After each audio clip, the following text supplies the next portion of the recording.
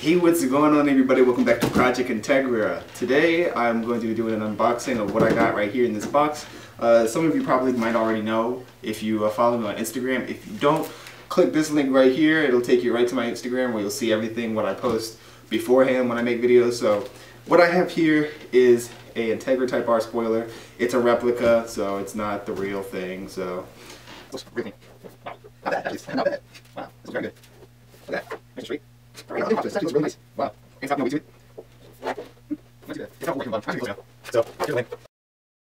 Alright, so here's my Type R spoiler, or Type R wing, whatever you guys say nowadays. It's kind of dirty, so what I'm going to do is get some wax grease remover and go all over it with it, and then maybe sand it down to about 800. I'm not going to prime it because it's already the color I want, so there's really no need for primer.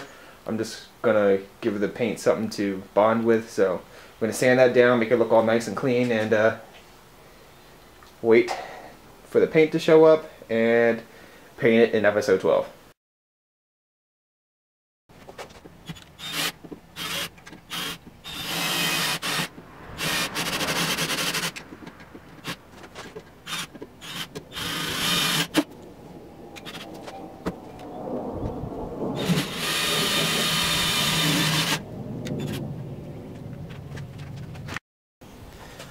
Okay, so now I'm installing it, and I already did the first hole.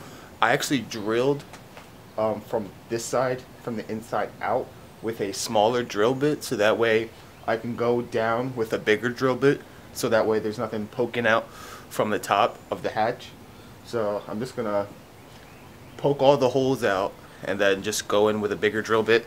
The drill bit size I'm using for these, this one is a 532, and then you're going to use a 1/4 inch drill bit for the actual screws for the ITR spoiler. Alright, there are the holes, the 532 holes. There's the first ones, then the second ones are over there. Perfect. Now we're going to go and use the 1/4 inch drill bit, and we're just going to drill down into the trunk, and then we can get ready to fit the spoiler on.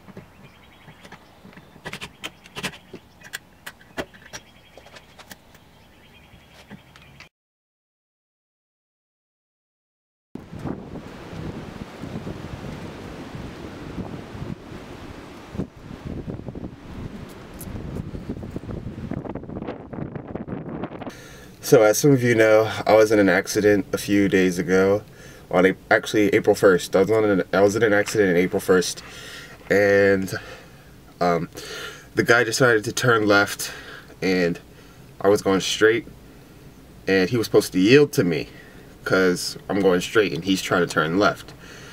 And he thought that since it was a green light, he could just gun it to the left. And I was completely wrong. It was both our first accident.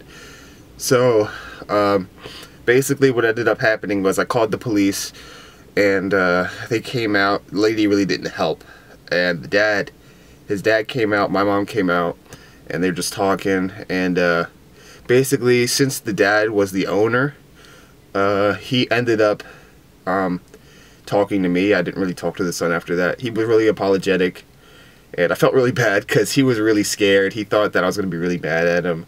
But in the end, I knew that since he was at fault, I knew I was going to get money from it.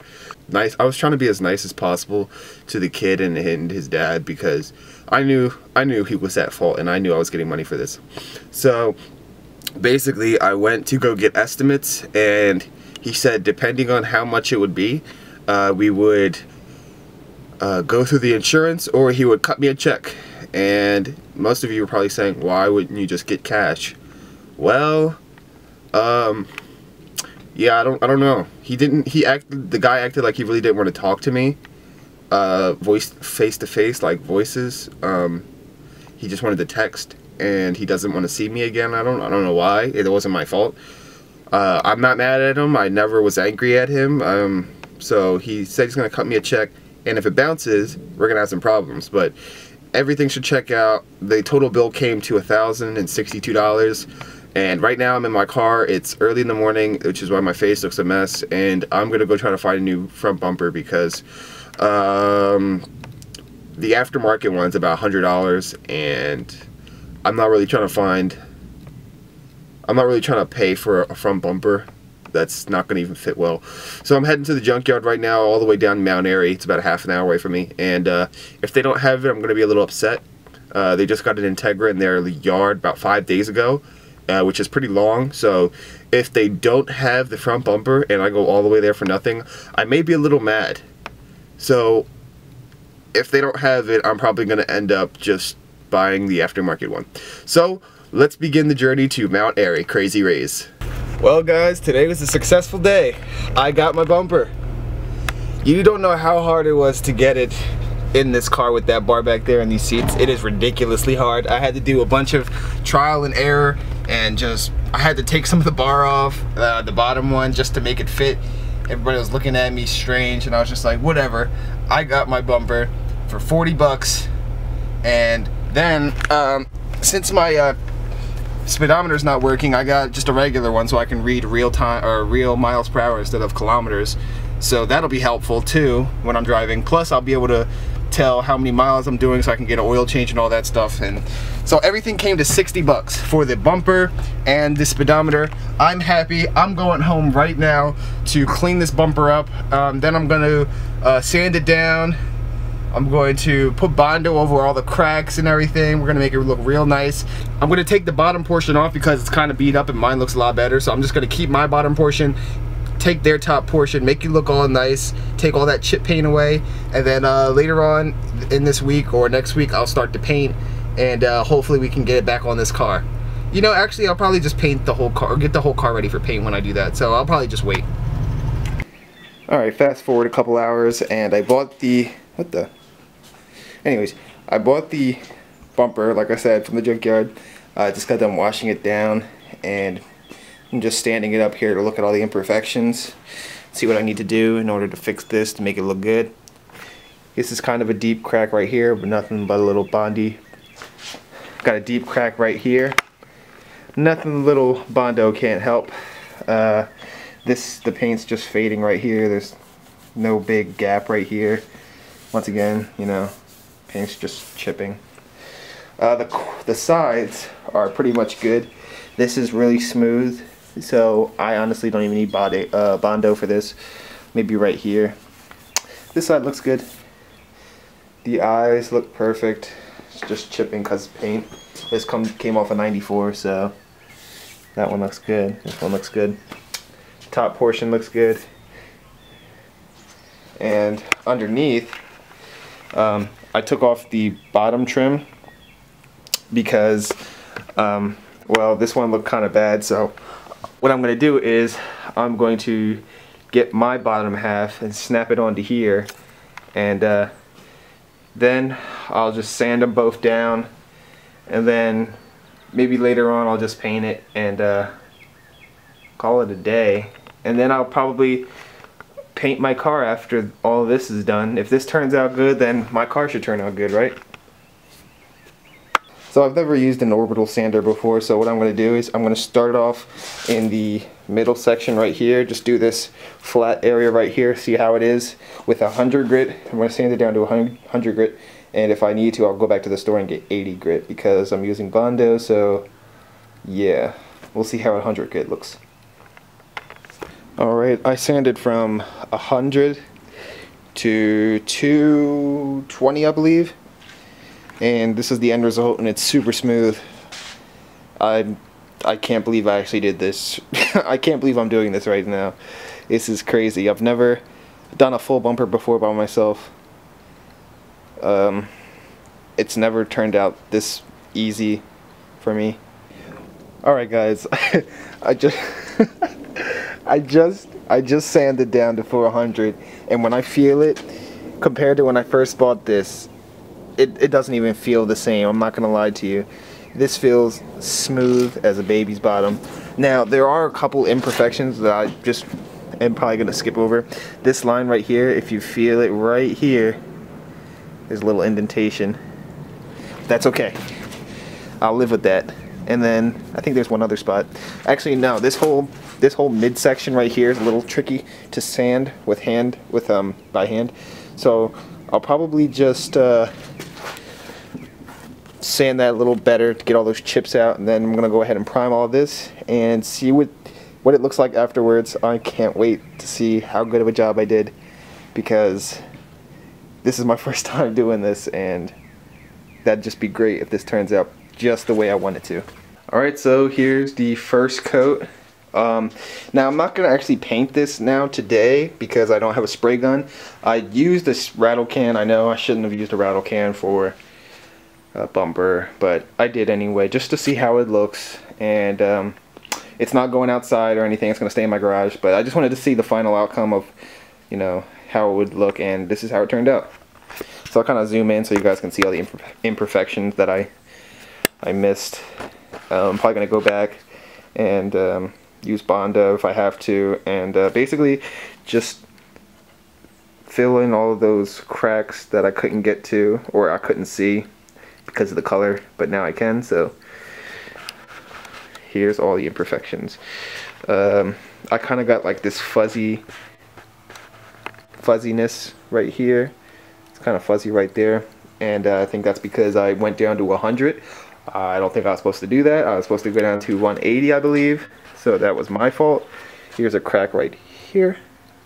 Actually, no, that's not a crack. I'm sitting here looking at the camera and not looking at the actual bumper. That's actually just, I didn't spray everything. I just kind of went over one time and didn't really care where I was going. Just wanted to cover the area.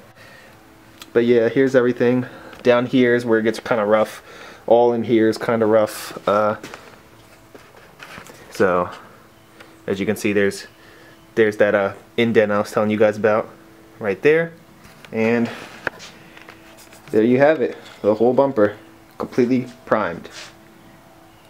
Alright, so this is day 2. Everything's dry, and there's a lot of imperfections I see, mainly right here. It's like a fuzzy kind of right here. This is all fine. Crack right there. So what I'm going to do is I'm going to sand it again using 800, I believe, and then see if I can fix all this. If not, well, then I have to pretty much start over. Alright, I managed to get that fuzzy stuff off by sanding with 8, and yeah, so it looks better now. There's still a couple cracks here and there. One right here.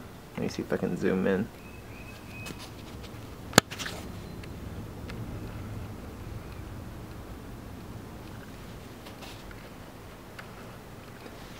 You got that, that.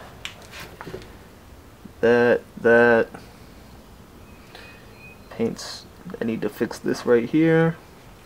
All inside here is kind of bad except for this strip, but it's getting painted black, so you'll hardly see it. And then you swing around this side. This side's flawless, so I'm really proud of that side. It's like the spots that were really dented, or where it's like kind of showing. I'm hoping that when I buy the spray gun and compressor, that the paint will kind of act as a filler, so you won't see it as much. But I really don't think Bondo is necessary because it's so minor and it's really hard to see. So I'll probably finish sanding that, make that look a little nicer. This side's starting to chip right here. I have to do that over again. And yeah, that's pretty much it. This is the second coat. So what I'm going to do from here is I'm going to slap on the lower half and probably stop with the bumper until I get the spray gun, the compressor, and all the paint. And that will be in episode 12. Alright, now I'm going to go ahead and take this bumper off. It just takes 10mm and just a Phillips screwdriver, and it'll come right off. And yeah, it's pretty self-explanatory. I take that rear lower half off and mount it onto the other bumper.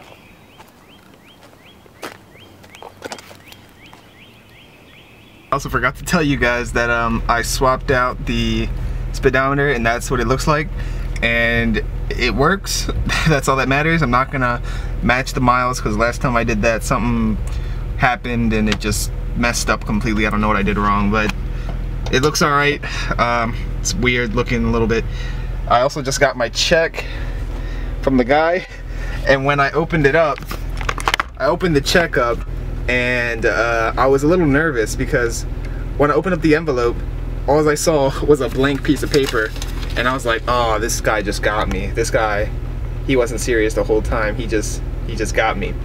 And then I see the check still sitting in the envelope. So yes, he finally sent the check.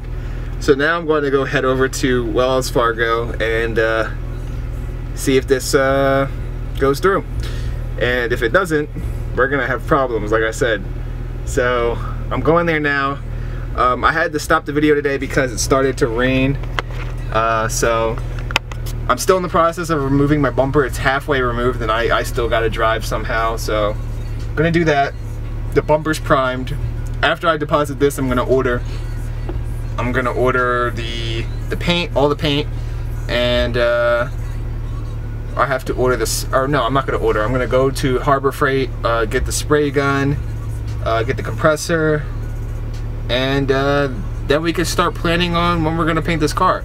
So Friday, there's not gonna be a video Friday, just letting you guys all know. There's not gonna be a video Friday because Saturday and Sunday is Honda Day, so I might do a follow-up video on Honda Day. I might do a video before Honda Day to see if I can meet up with some of you guys and head on up to Honda Day. And so yeah, the next project Integra video won't be until Monday. So stay tuned for that, and I will see you guys in the next one. Peace out.